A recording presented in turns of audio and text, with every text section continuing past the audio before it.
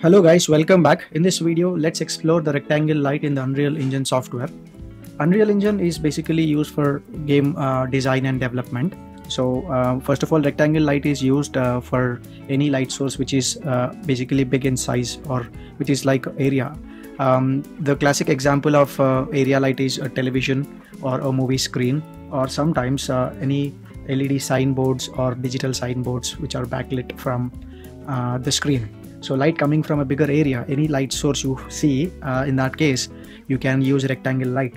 And apart from that, when you want to create interior lighting, you can use for windows, which is basically portal lights in some 3D applications. So instead of portal lights, we can use a rectangle light here.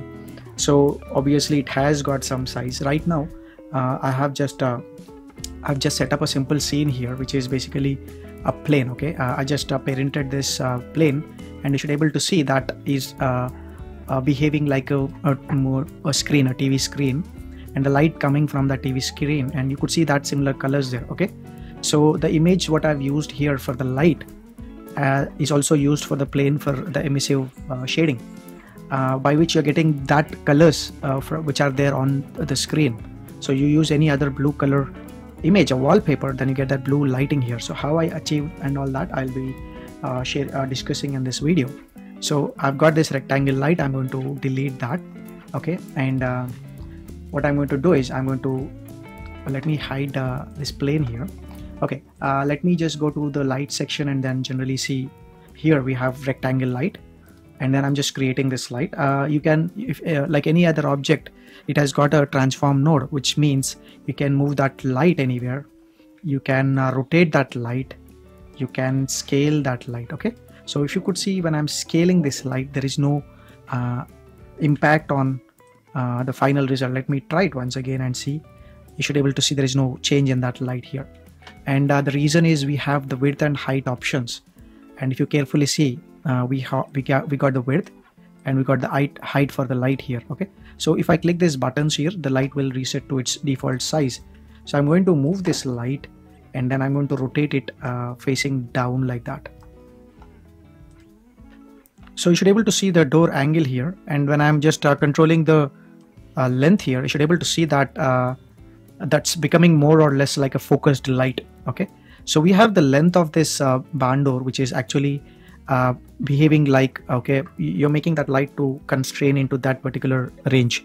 So as the length of the door is lesser, the area light is showing up its area shadow effect, and it's becoming more softer by nature. And we got the angle that is also really important when it comes to making up this hard light. Okay, so you can control this. And the next thing is, if you could see here, we got the width. You can increase the width here, and you can increase the depth also. This adds more character to the scene, especially when you're doing some nice cinematics, and these kind of light in setups will make it more dramatic. Okay, so I've got this barn door and barn door angle and length. So angle is generally controlling the open and close of the barn doors, and the length is controlling the size of it. So the next thing is we have this source texture. I'll come there in a bit, but we have something called color. So we can choose any color we want there. So I know pink is not a very natural color, but you can try picking some warm colors here, and then you get that nice warm tint. And then if I just go with the blue, again you get the cool tint here. However, you can just explore this option here called use temperature, and then in use temperature, okay, let me reset this to white, or if you feel that the color is not by default, I mean you don't know the default color, just click this button, it changes to white.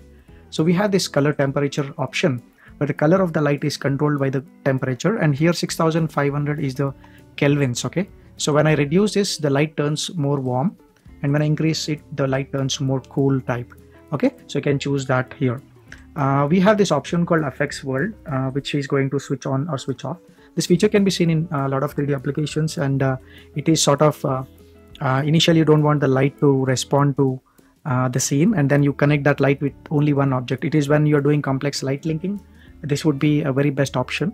So in simple terms, right now you can just switch it off or on. Okay, and you want the shadows from that light or not, you can switch in again.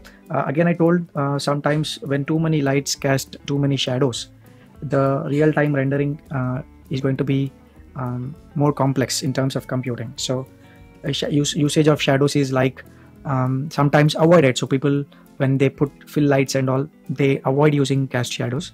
So yeah, you can switch off the shadows if you don't want that to happen. And we have the intensity. Right now it is in CD, which is nothing but candela. Light is measured in candelas and lumens. Okay, so if I scroll down here, the intensity units is candela. Unitless is like a multiplier. Okay, so we have 5000 intensity. If I put that to, let's say, 10,000, it means you are doubling that intensity. So it's a multiplier for you. And then you have the light measured in lumens. Sometimes when you want to do a realistic lighting, let's say you want to recreate a lighting of a bulb, so just go and check the specifications of that bulb. You will have lumens or candelas, whatever, or luminance flux units. So you can take that value and apply it here if your scene is in real world sizes, and you get the same light simulation of the real world. So that is where you can preferably change your intensity units. Okay, and we have the source texture. So for that, what I'm going to do, firstly, I'm going to reduce the length of this, and I mean the barn door. Let me put it to 0, and then put the width to 100 and height to 100, and then I'm going to rotate it 90 degrees. Okay, so let's say if, here the dozy has got the LED here. Okay, so LED screen. So here maybe you can take the image of that ice, and that lights will come. So alternately, what I'm going to do is I'm going to take a basic shape, which is the plane. Okay, and I'm going to scale this plane, and I'm going to rotate it 90 degrees. Okay, now I'll go to the content browser. I've created a material already, just apply it there. If not, I'll show you how to create that. Just go to the add, and then just create the material there. Okay, I named it TV. I'll just name it TV01.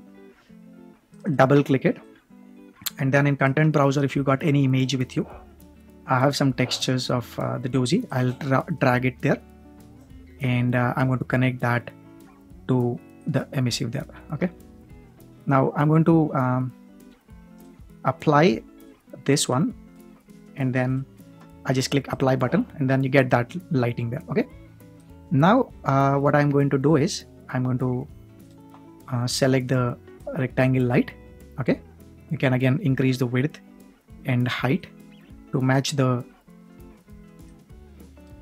TV screen there, and then here you can choose that texture, and then you should be able to see that same lighting from the TV screen is coming. And I'll select this plane. It's a plane, so I select the rectangle, drag and drop onto the plane. Now what that will do, I can select the plane and rotate it wherever I just wanted that to rotate. Now this is more like a TV screen, right? So you got a wallpaper of a TV or anything, you drop that texture there, and then use the same thing here. And you know, this light will also show up in the reflections if the ground has got reflective properties.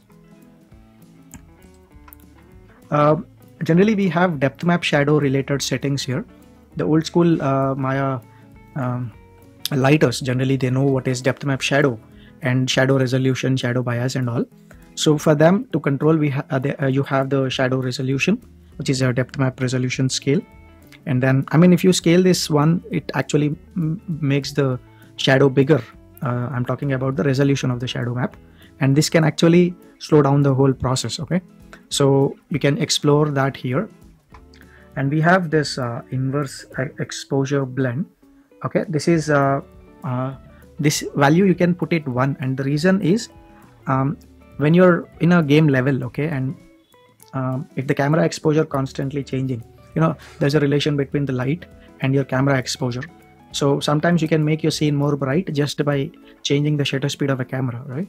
So to avoid that fluctuations and all, you can use this inverse exposure blend, which especially in game levels you can use it. And we have this option here for specular control. So you should be able to see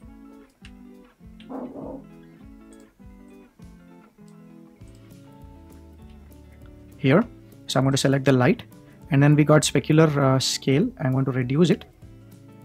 It's not showing up, but I'll just maybe hide the plane.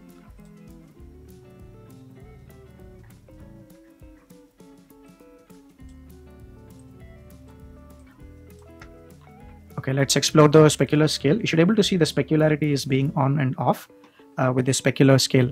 Sometimes we don't want the light affecting the specularity.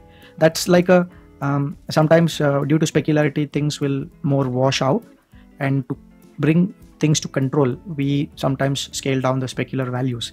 So that's for some more control over lighting. And you have some options here like cast shadows, cast static shadows and dynamic shadows, and affect translucent lighting and respond to the transmission, volumetric shadow. These are like, you know, different material properties you have in scene, and light responding to all that material properties can be more complex as I've in terms of real-time rendering is concerned. So sometimes we don't want them to on by default, so you can just explore this values. I'll just go up here and then talk about this feature here. We got static, station, and movable. So basically there is a concept called light baking. So lights are baked into maps. So it's not calculating now anymore. It is just baked that lighting information into the texture, right? So when you are using static, the direct lighting, indirect lighting, both are baked. So real-time calculation is not going to happen. This is more suitable for the ambient light. When you got a big scene, and that scene is not responding to the moving characters. Let's say in the background there is a building and the character doesn't go there. There would be no interaction with the moving character. So there I preferably bake the light information, right? So direct light and indirect light both are baked here, whereas station, indirect lighting is baked and direct light is dynamic. So that is to speed up things. Movable, where both direct lighting, indirect lighting are real-time calculated. Again, that puts more weight to your rendering. So defaultly it is station. Again, most of the options what you see are basically on performance based. So you need to check which one is going to work for your scene. Optimization basically. Okay. So explore rectangle light. I'll be sharing more videos in coming days where I could show you the more possible usages of a rectangle light or area light in the matter. And there's a saying that area light creates area shadows, and these are more render challenging shadow types or computational challenging shadow types. They are more complex. So type of lights what they use is also important when you're trying to optimize the scene. If you got any questions, please put it in the comment section. I would like to answer them. And if you want any other topics to be discussed, let me know. I'll be sharing that videos too.